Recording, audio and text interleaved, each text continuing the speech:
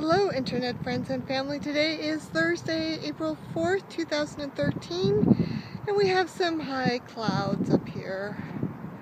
It's kind of, it's nice. The temp is really nice.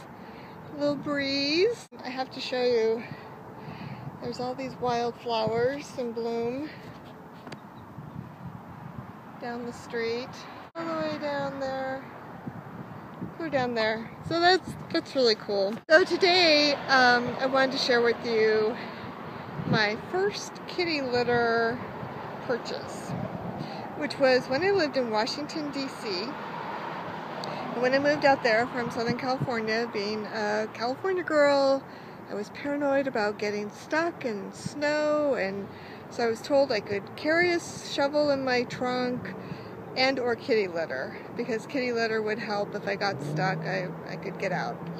So I opted for the kitty litter. I bought like a bag, like a 10-pound, 20-pound bag of kitty litter that I literally carried in my trunk for at least 5 years, at least. And then it came time to move to Ohio and leave Washington, D.C., where, mind you, I parked in an underground parking garage where I lived in my condo, and I drove to work on paved roads, and I parked under the building in my office building. So it wasn't like I was in rural Ohio, which is where I moved. So the ironic, file is under ironic, what was I thinking? When I moved from Washington, D.C., I'm like, well, I don't want to take this cat litter with me. The crystal ball was not working, apparently. So I put it on Craigslist and gave it to somebody. I'm like, I'm not going to need this when I move to Ohio. When I moved to Ohio, my house was out in a very rural area. The driveway was dirt on a very steep incline down into where the house was. Rural area, not as well plowed as DC. I never got stuck in Ohio in snow. I did slip off my driveway once every year, every spring. It would be icy, and as I was trying to go up the hill, I would slip off and go into the mud.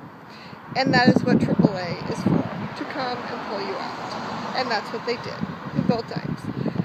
But the ironic thing is, I moved to southern Ohio in a very rural area. I end up acquiring 4 cats, and like I said, living in this very rural area where I'm probably more likely to get stuck in snow than I ever was in Washington, D.C.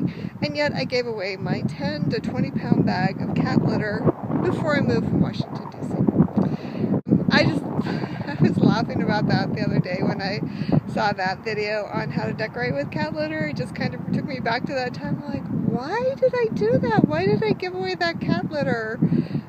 If nothing, I mean, I could have had the potential to use it just as much in Ohio as I had the potential of using it in Washington, D.C. And with the acquisition of 4 cats, clearly I could have used it then too. But it went to a good home, and there you have it. There's my story of the first cat litter purchase I ever made and never used, gave off to somebody else, and now I buy cat litter on a regular basis for my cats. So I hope you're having a great day. I will talk to you tomorrow.